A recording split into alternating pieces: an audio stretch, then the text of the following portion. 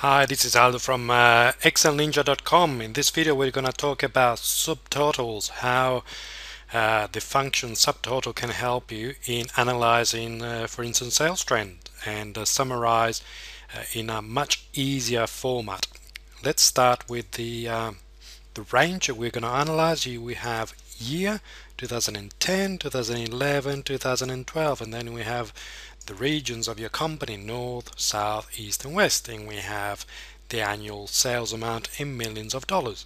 So you might be interested in showing, for instance, only the 2010 subtotal, or 2011, 2012, or you can show the subtotal by region. How do we do that? First of all, we have a choice of selecting the entire range, and then we go into data here on the ribbon. You'll probably start from home, you go into data, and then you travel all the way to the right hand side and you see subtotal here. What you do is you click on it, and here gives you a series of options. So it tells you basically it's gonna subtotal at each change in year, region, sales, and then use the function sum. That's the standard one, the default one. You can change it to count, average, max, min, or product. I'll leave it for sum at the moment, and then I'm saying add subtotal to the sales. I just want to add up the sales rather than year region, because year region doesn't make any sense. And then you have a few more options. I'll click that off, and then you just click OK, and this is what you end up having. As you can see, you have the same information as before, but now you have a 2010 subtotal, which is 35, which is the sum of those. You have a 2011 subtotal, the sum of those, and a 2012, the sum of those. And then you have a grand total, the sum of everything, all the yearly sales basically. What I would like you to notice is also these 1, 2, 3 at the side of the spreadsheet. What this allows you to do is to, if you click on them, you can basically collapse the information to the level that you want. So if you click, say, 1, it gives you just the grand total. Then you can expand, it brings you up the subtotal for year, and then expand further and gives you the more detail.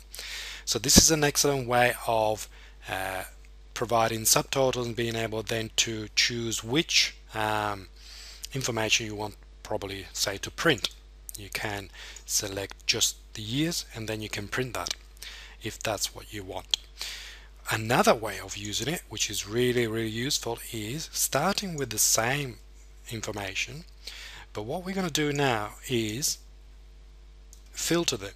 So we click onto filter, still on the data ribbon, and then filter, and as you can see, you have here some buttons that you can press and choose which years you want to select. Say for instance, I want to select only 2010.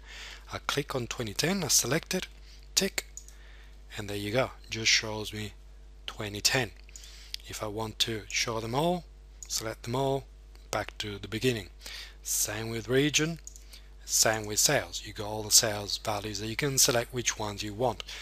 There's more you can do with the filters, but for the purpose of today I'll just leave it at that. What I want to show you is the subtotal function that this time we're gonna type into here in the row above, and I'll show you in a minute why it's very useful, especially when you have a lot of data. So we type subtotal, and here Excel tells basically what it needs. It needs a function number. So basically it depends on what you want subtotal by. Say we want to subtotal by sum, again we'll put in 9 here, and then we need to select the range. So we select the whole range that we want to subtotal. It's very important that you select the range when there's no filters applied, otherwise it just messes up the whole thing. So we close parentheses there and subtotal, and that's the 115 that we already discovered over there. why this is useful and very handy is because this basically does not move. So when you want to just quickly understand what the values are, you don't have to, especially if you have data that basically takes many rows, it's much easier to have it at the top. And then we want to see, okay, let's see how the north region has done in the last 3 years. We just select north, and then what this does basically shows only the columns, the rows rather, containing north, and then the subtotal adds up only what is showing. So 12, 11 and 10, which is really useful.